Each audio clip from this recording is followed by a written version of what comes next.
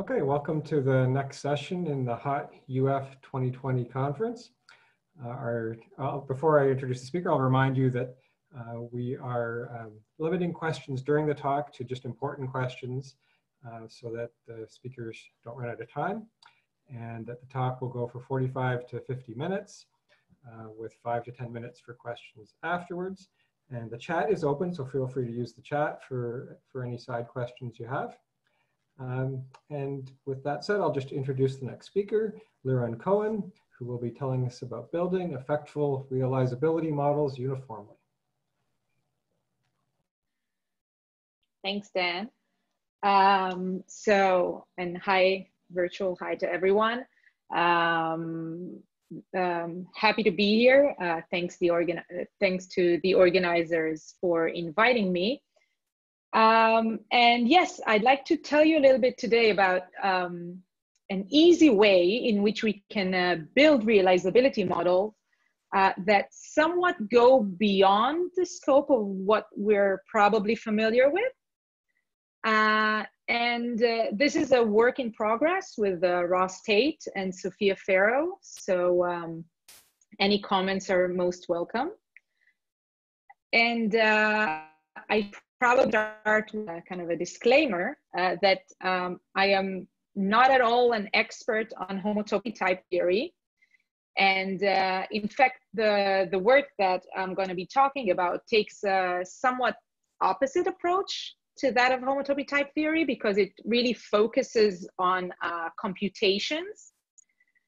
But having said that, I'd still like to tell you about these extended models and kind of start a discussion on their usefulness, perhaps even in the setting of homotopy type theory. So realizability models originated by Kleene interpretation of intuitionistic number theory back in the 40s. And ever since, they've become this underlying foundations of what we know perhaps as constructivism. And the idea behind realizability is a very simple one, is the fact that we can somehow extract computable content from proofs. So we think of realizers as some code representing some program in some low-level language. And we think of a proposition being true if and only if it has a realizer, right? So that's kind of the core idea. And realizability models are extremely useful as the base for extensional type theories.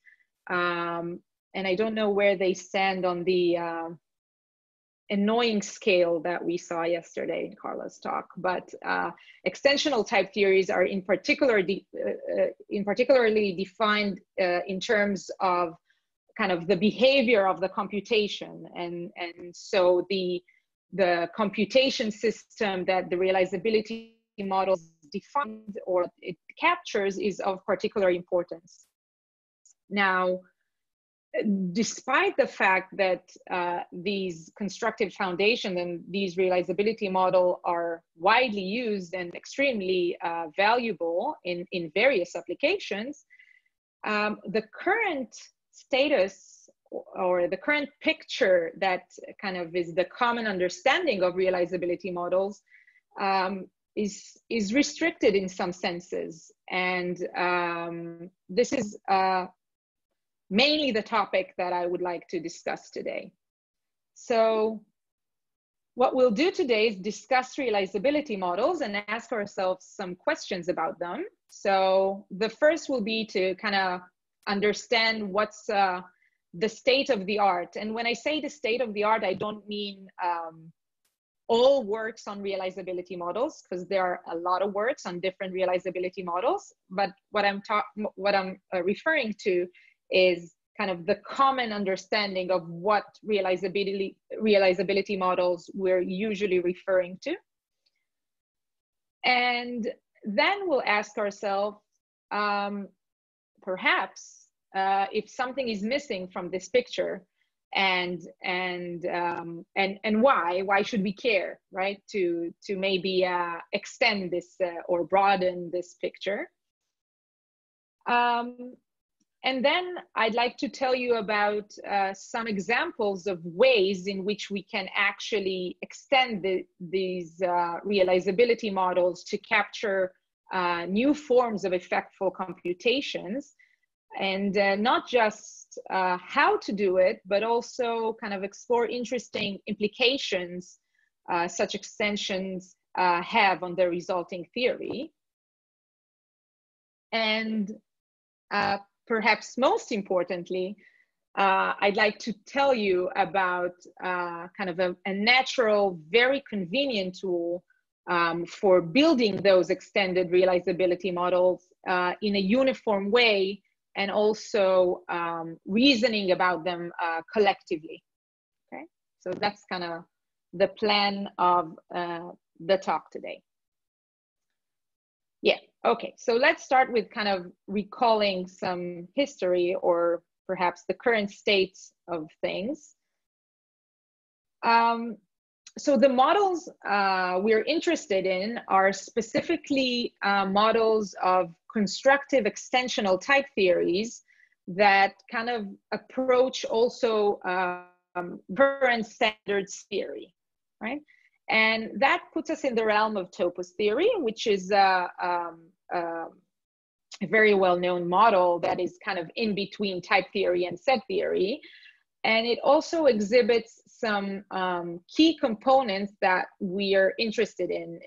In particular, it gives us an impredicative type of proposition that's essential if we want to construct a set theory that has a power set constructor, right? So, so we're gonna focus on specifically on topos theory and models that are models of both type theory and set theory.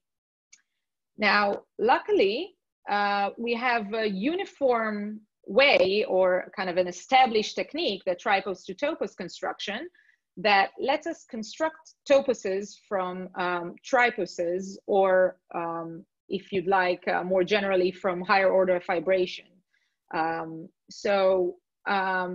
This method is very helpful when trying to construct toposes, because a tripos is a very, very simple structure.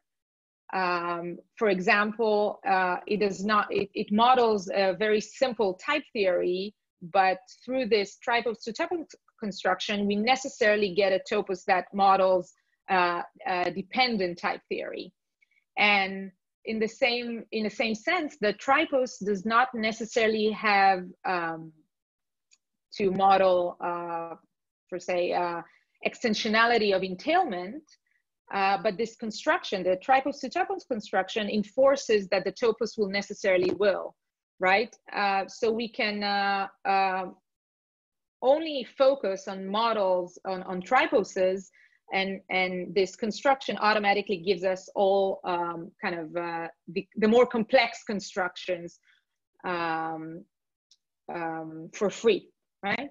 So the key idea behind this construction is, of course, to take the elements of the topos will be the partial equivalence relations, or partial equivalence relations of elements in the tripos, and a morphism will just be a relation in the underlying tripos that has to respect those equivalence relations, and to be well, to be total and deterministic. And since two morphisms are equal if their relations are equivalent in the tripos, that effectively kind of bakes in extensionality of entailments for the topos. And in fact, most realizability models of extensional imperative dependent type trees are instances of this construction, right? Including right, the well-known effective topos, right? So in focusing on realizability topos, we kind of reduce the problem to look into realizability triposes. And in turn, those are constructed from what is known as a partial combinatorial algebra, right? So there is a standard process that takes a partial combinatorial algebra, a PCA, and construct a realizability topos.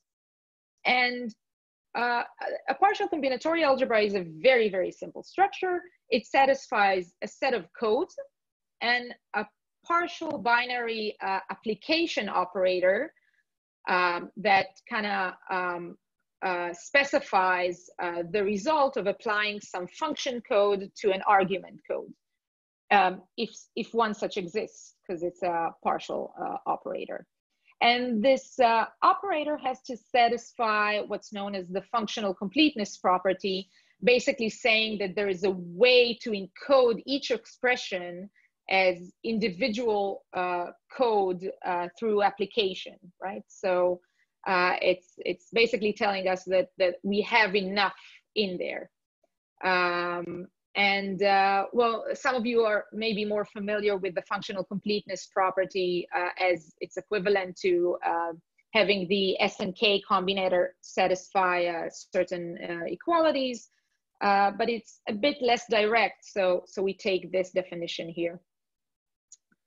And from a PCA, the standard construction that yields a realizability tripose is essentially to model the predicates as indexed subsets of codes, right? So a predicate on some set specifies for each element in that set which codes realize that this predicate holds for that element, okay?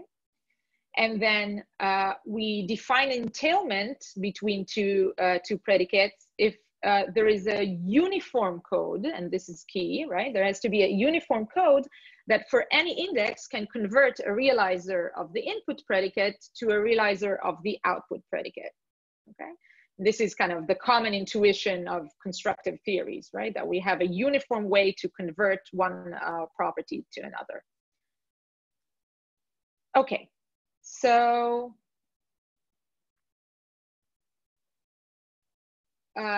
these are the standard constructions of realizability toposes based on PCAs, on partial combinatorial algebras. And we now, I'd like to ask or kind of specify some properties that we are missing because of these common constructions. So we should note that because these realizability models are constructed from a PCA, the only effect that they support, that they fully support, is non-termination, right? Because the fact that the application operator is partial. But non-termination is just one of many effects, right, in practical software that we can possibly would like to either verify, to mechanically verify, or to utilize in some senses, right? But PCAs only offer non-termination. Moreover, they kind of bake into the construction the fact that all computations are deterministic, right? Because our application operator only returns either no code or one, right? And this is perhaps even the more disturbing thing, because it kind of precludes non-deterministic computations. And of course, those are very much present in modern programs. And it seems like this deterministic restriction is kind of an historical artifact, right? Because PCAs were made to model the lambda calculus, but unnecessarily they impose this artificial constraint. And so the question is, why not explore a way to incorporate other effects into the underlying computation system, right? And so let me try to answer the question why we should, right? And not why not. So first of all, right, when we're talking about mechanical verification in proof assistance, let's say, that are based on type theories, there are mainly two high-level approaches, right? The first one, the perhaps more common one, is to reason about software externally. So we describe some abstract model, and then we guarantee some properties of that model from the outside. And there's a lot of work done on this type, on this approach, validating very, very complex systems. But there is another approach that tries to both develop and reason about the software internally, kind of taking advantage of the fact that extensional type theories have this built-in understanding of computation through the proofs as programs paradigm. But to be able to do that internally, we can only use, this strategy can only be used to verify software that's built entirely of the computational model that system understands, right? So if we do not have internal support for effects, for example, non-deterministic computation, then we will not be able to internally reason about these types of programs. So we will not be able, for example, to reason about any sort of parallelism, concurrency, probability, exceptions, states, and many other constructs that are essential in modern software. Another reason why we should care, I guess, to extend this, to extend the internal support for effects, is that, well, non-deterministic behavior is everywhere nowadays in systems and in programs, and by kind of imposing this restriction that all computation are fully deterministic, we're missing, our proofs cannot really extend to support that. And another perhaps more foundational reason is to kind of make explicit this dependency, right? Because just simply studying other types of models that are based on different notion of computation would put forward the kind of rather implicit dependency on the underlying computation system. And another reason that we're going to come back to is that new effects can actually enrich the computational theory in a way that can be exploited to provide computational meaning and implement some well-known foundational principles, and as well as to find others, right? So there is a kind of an option here to broaden our theories due to broadening the underlying computational theory. Yeah, and if you weren't convinced by my reasons, this is taken from Andre Bauer's lecture notes from 2005, where he writes, a comprehensive account of computable mathematics should encompass a rich spectrum of models of computability. We know that they are there, and we know that they do not all give the same computable mathematics, but we know less on how they relate to each other.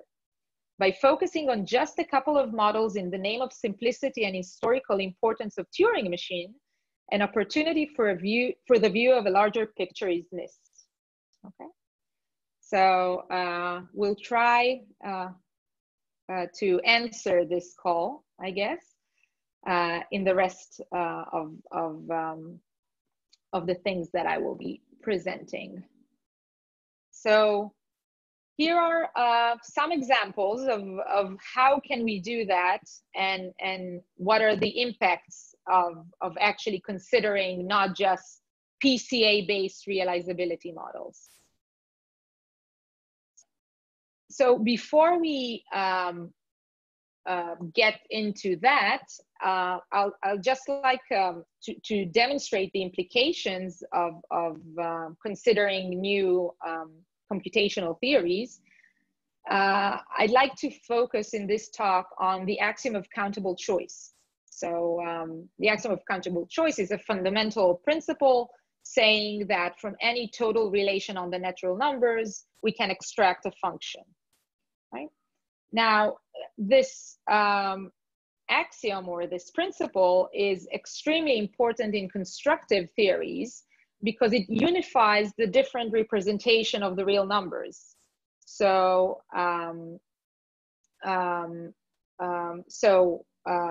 we can actually, in system that actually invokes some sort of formalization of the reals, we can switch from one formalization to another only in the presence of countable choice.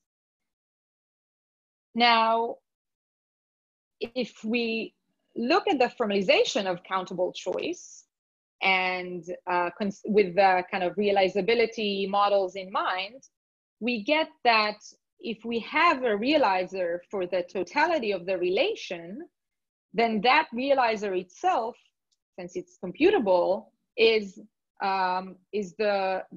us the function that we need to construct, which is kind of supporting the common understanding that countable choice just kind of holds in constructive systems. But if we take a closer look at this proof, we notice that the fact that it holds specifically relies on the fact that the realizer of totality has to be deterministic, right? So this is a critical assumption that's not really considered as an assumption because all PCAs are completely deterministic. And so this holds in every realizability model that's constructed from a PCA. Okay, so our current picture is that if we go from a PCA into a realizability model, then since the PCA model's deterministic computation, our model will necessarily satisfy countable choice. Okay? That is kind of well known, I guess. But what happens if we try to extend the computational capabilities, right? So we wanted to consider a very minimal extension. So we're moving from partial combinatory algebra to relational combinatory algebra. And the only difference in relational combinatory algebras is that our application operator now returns a set of codes. Right? So it can return either 0, 1, or many possible outputs. And the functional completeness condition is adjusted accordingly, of course. So now we have RCA, which models non-deterministic computation. How does it actually look like? We have our set of codes. Actually, because we want to discuss countable choice, we also take the natural numbers. So we are essentially working in a W topos, but that's kind of irrelevant to the discussion. And there is a slight subtlety that we need to address when we move from a PCA to an RCA. Because PCAs are deterministic, then if an application results in some code, then it always terminates. But with RCAs, we can have an application that results to a code on one execution, but fail to terminate on another execution. So we have to have two separate relations, one for reduction and one for termination. And these two relations have to satisfy the following properties. So the progress property simply states that if some application terminates, then there is some code to which it reduces to. And we have the completeness conditions, which are just generalizations of the ones that we had for PCAs, but now considering both termination and reduction. Okay, so here's our definition for an RCA. And now, perhaps surprisingly, perhaps not, the exact same construction that took us from a PCA to a tripose also takes us, well, not the exact, but a similar construction takes us from an RCA to an RCA tripose, right? So a predicate is still an index set of realizers. And the only thing we needed to change is that when defining entailment, then we require that this code has to terminate on any code satisfying the input predicate, realizing the input predicate, sorry. Right, so we only have to add this kind of termination requirement, and we get the same construction from a tripose from which we can construct the topos. So, so non-deterministic computation is not changing the constructions, and perhaps is a more suitable kind of computational system in which we can explore realizability models. But look what happens. So we can now define a very concrete RCA, which we call the flip RCA. So the flip RCA kind of is a very simple one that simply has one additional feature. It has kind of a flip of the Cohen computation. So we add this primitive flip that when applied to some natural numbers, either compute to 0 or to 1, right? So that's basically the only form of non-determinism that we add into this system. And just for convenience, we add some constructors such as on this vector do P else P prime that kind of says on an input from this sequence, act like P, else act like P prime. But that's just a matter of convenience. Flip is the really key component here. So what happens if we take this flip RCA and look at the realizability topos that it induces, right? So what happens is that it's not just that the previous proof of countable choice fails, is that we can now prove the negation of countable choice, right? So adding just this slightest form of non-determinism allows us to refute countable choice. And the way we do that, I'll just kind of outline the proof. Suppose we do have a realizer for countable choice for the natural numbers. So what do we know about this realizer? Its behavior should be independent of the relation R, and it can only compute on the realizer of the totality of the relation, right? So when we kind of try to compute this realizer on the constant number 0, we know that it has to be based on a finite inputs, finite sequence of inputs. But that means that if we try to apply this realizer that we assume exists on the code on the same finite set of inputs, do const 0, else do flip, this should behave just the same. But that would mean that our function here, our function f, must be non-deterministic on inputs that are not in this sequence, which is, of course, a contradiction because f has to be a function, right? So what we get is that when we switch from a PCA to an RCA, we get models in which countable choice does not necessarily hold, and in fact, it can be negated. Okay. So now we thought, well, okay, what if we add some other effect into the mix? Okay. And what we did is we further generalized and considered stateful combinatorial algebras. So a stateful combinatorial algebra is just, we add to the structure a pre-ordered set of states, and we index the application operator by those states. So we now have a way to model stateful computation. And the way we do it, and I'm omitting many technical details here, but the key aspect here is that when applying one code to another, it requires this state that it can then mutate, right? And in addition to the progress property, we also have the preservation property that enforces that even in this system where we have mutable state, we can still maintain certain invariants about the state and how it progresses, right?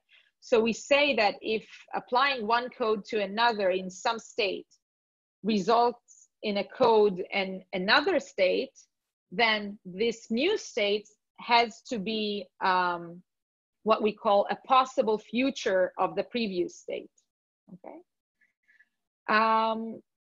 And in case kind of possible futures kind of ring a bell for kind of a standard possible world structure like crypt K1 or something of that sort, or F1, notice that we do not require that reduction or termination, either of those relations are preserved by futures. Right? So reduction could reduce to one code in some state, and then in the future state, it can fail to reduce, for example, right? So it's not exactly a standard possible world structure. Okay. And an SCA is really a generalization of an RCA because RCA is simply an SCA with one single state. Okay. And what we get here, so we ask ourselves, can we still construct a tripose, right, from this SCA? And the answer is yes.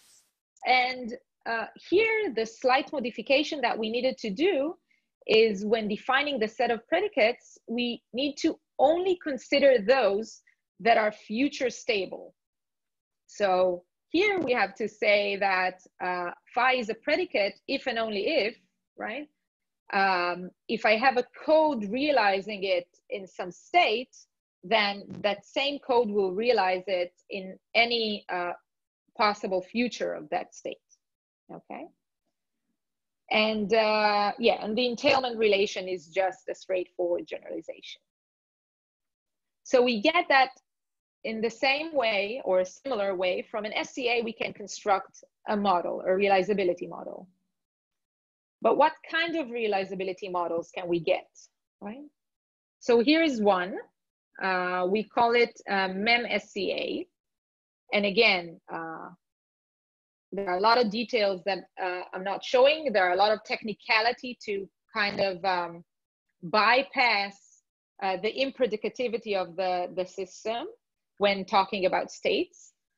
But the key aspects of MEM-SCA is that it has these two primitives, memo and lookl, that allow us to basically memoize. And what that means is that the memo code, when applied to some other codes, it allocates an input-output table at some fresh location L and marks this table with this generator C, and then returns lookup L. And what lookup L does when applied to some number is checks to see if the entry for that number exists in the input-output table in location L. If it does, it will return us. It will return the corresponding output, and if it does not, then it will generate the output using this generator C. Right? And again, the key point here is that the memoization technique that on the same inputs will always get the same output. Okay. And what that entails is that, again, in this realizability model, we get that countable choice holds again, because the realizer for countable choice now is memo. Because when we apply memo to the realizer for the totality of the relation, what we get is some lookup L, right? And then we need to construct this function, this internal function. But what we should notice is that this function can depend on the current state. And this function can be, it does not need to be defined in any specific state, right? So we can simply define that F to be the input-output table for L, which is realized simply by lookup L, right? So this memo and lookup, and essentially the stateful computation that we're supporting, is again allowing us to, when we're starting from an SCA that models stateful computation, then it allows us to get models in which countable choice holds again. So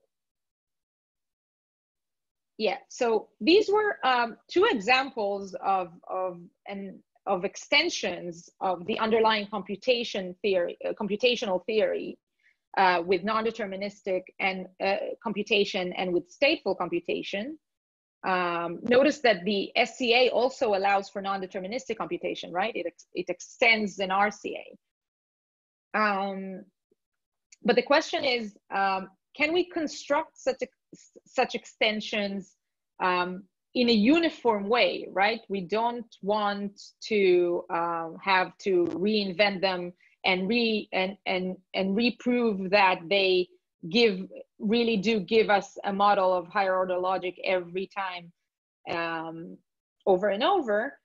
And so we asked ourselves, can we kind of extract some uniform structure out of this, out of these generalization of a PCA?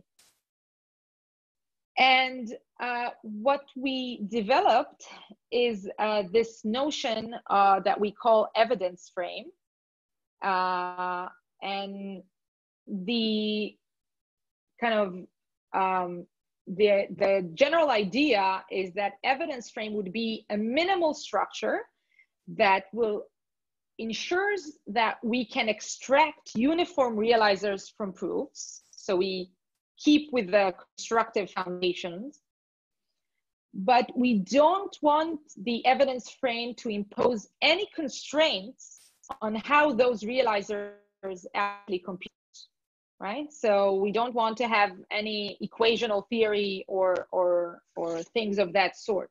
So, and we don't want to have any requirements on how the operations on evidence relate to one another and so forth. So it's really a minimal framework that does not limit the computation that can be embedded within. And so, they allow us for a way to explore realizability models without prescribing any particular theory of computation. And we can also use them to reason about realizability models collectively. So having said that, what are evidence frame? Yes, so it might be a little scary, but an evidence frame is essentially just a triple, right? It kind of abstract the definitions of propositions and evidence and focus solely on what sorts of operation should exist between these components, right? So what we have is a set of proposition, a set of evidence, and an evidence relation between propositions and evidence. Okay, those are the components of an evidence frame. And those components have to satisfy some conditions. And these conditions actually tells us kind of how to link the logical operations and the program operations. So for example, reflexivity requires the existence of an evidence code, EID, that satisfies the evidence relation between any proposition and itself, right? So it's basically program identity. And transitivity is kind of program, it requires us to have program composition, right? A binary operator that basically does program composition. And then conjunction is pairing and pair projections, right? So we only require the existence of those things, but we don't say how they should behave, right? And implication is just currying and some closure evaluation. And perhaps the only one without any programmatic counterpart is the universal quantifier, because it just states that if you think of it as a frame in the sense of a complete Heyting algebra in which one evidence is smaller than the other. So universal quantifier simply says that a proposition is less than kind of the intersection if the same code serves as evidence for all the index proposition. So it means that that code is not really examining the index. So it acts uniformly without looking into the index of the proposition. Yeah, okay, so this is the general structure of evidence frame. And interestingly, there is a general construction that takes an evidence frame, even without knowing anything about the computation, and extends it to a model of higher order logic in this uniform way. So our predicate is simply an I-index collection of propositions. And an entailment between two propositions is, again, the existence of some code that satisfies the evidence relation between these two propositions. Okay, so very straightforward generalization of the constructions we've seen for RCAs and SCAs. So now we know that we can take an evidence frame, a very abstract structure, and still get a realizability model, right? Given this uniform construction of a tripos and then the tripos to topos construction. And, but despite the fact that it's abstract, or maybe because it's so abstract, it's very easy to see that it captures, so that PCAs, RCAs, SCAs are all really just instances of evidence frames. And what's more, we've shown, we've only managed to test some, but we've already shown that even computations with continuation, like the call CC, can form an evidence frame. So we even get kind of the known computational models of classical logic. And we've also shown that we can embed a restricted notion of probability, saying that an evidence almost surely satisfies the evidence relation into an evidence frame. And yeah, and we're currently kind of testing to see what other kinds of effects we can incorporate to the evidence frame framework, and how natural is the embedding, of course. Yeah, okay, so I would like to end the talk with a few questions that we're thinking about, that if you would like to think about. So we've seen that countable lists can be given new computational interpretation when we add stateful computation. And so we consider these extended computational systems as giving us new types of realizability models that might actually allow us to infer some interesting principles, maybe some old ones, but also maybe some new ones that might be made possible due to certain effects. The other question is, can we establish some notion of monotonicity with respect to effectful computation, right? So we saw that countable choice goes from being true to being false to being true again, right, in these extensions. But now that we have this kind of uniform framework of evidence frame, could we establish some criteria to whether some proposition will be monotonic with respect to extensions of the computational system? And that actually relates to this question, which is maybe the same question, but from a more high-level perspective, right?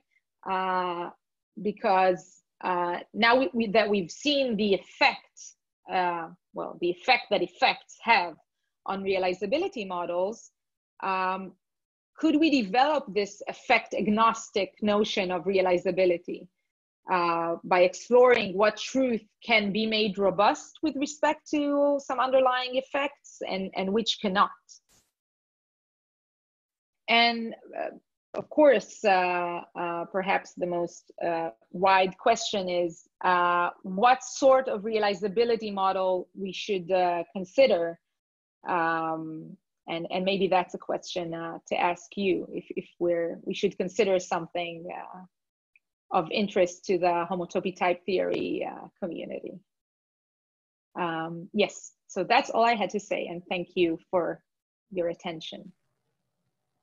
Great, thanks very much, Liron. So we'll all do our usual silent applause now.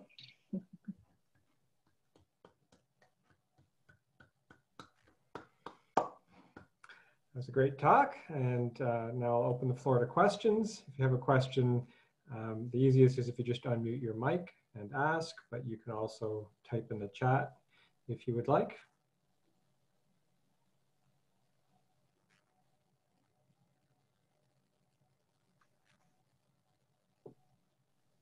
I can ask a question. Yeah, go ahead. Yeah, so thank you. It was very interesting. So I'm also aware of, so I was especially interested in your notion of these evidence frames.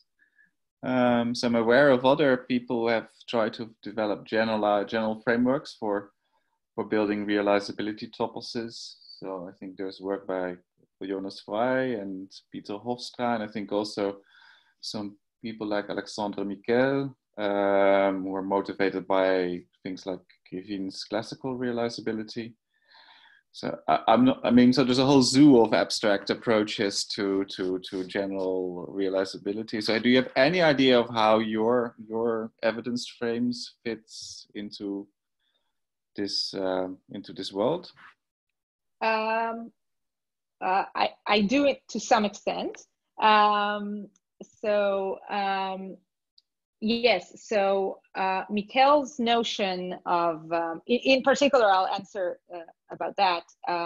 Mikel's notion of implicative algebras, right, is also an abstract framework for constructing realizability models, more inclined to the classical realizability, but also for intuitionistic realizability. So, okay, I'll start with what I can say. So what I can say is that an implicative algebra basically induces an evidence frame, and an evidence frame induces an implicative algebra, which is something very interesting that we discovered. We kind of did not know of that or did not consider it. And then Miki and I were talking after the fact, and we kind of explored it and figured out that they both induce one another. So they're very much related. And in fact, if you take the corresponding implicative algebra and evidence frame they basically construct the same tripos. Okay, so they're very much connected, but right, there are a lot of differences too. So because they were developed kind of more inclined to the realizability, to the classical realizability, there is no separation there between realizers and propositions, right, in implicative algebras. And also they basically use power sets, right? So the construction is somewhat more complex, and it's not as clear. The proofs as programs is not as clear as in the evidence frame. So it's less convenient if you want to look at computations, but it's much more convenient if you want to just consider the algebra, right? So it's a more abstract if you want to look in the algebra, but you can't really invoke specific notions of computations into that system in a natural way, let's say. So I can speak to that just because it's a kind of a very concrete conversation that we had just recently. Okay. Yeah. Thank you. Sure. Okay, any other questions?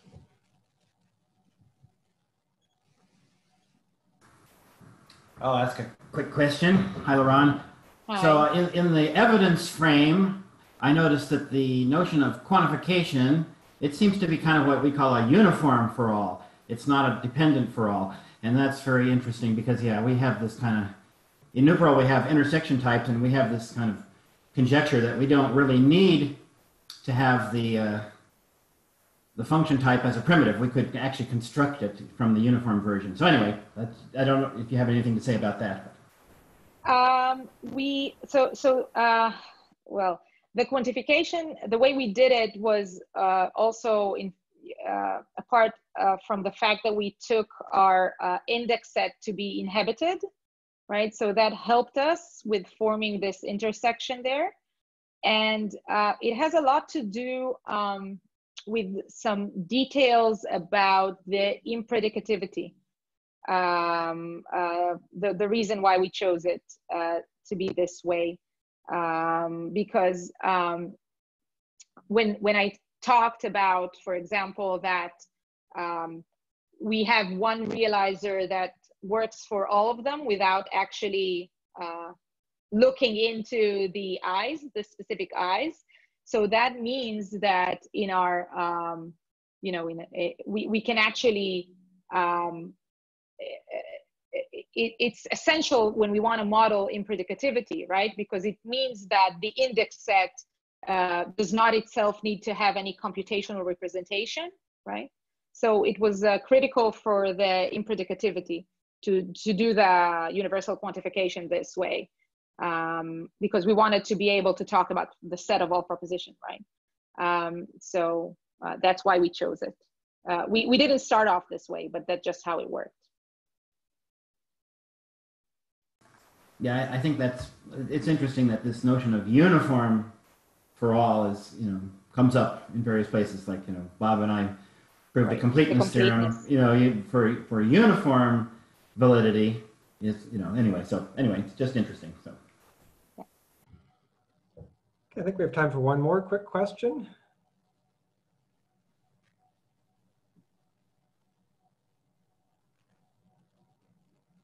Okay, well, if there aren't any more questions, let's all silently thank Liron again.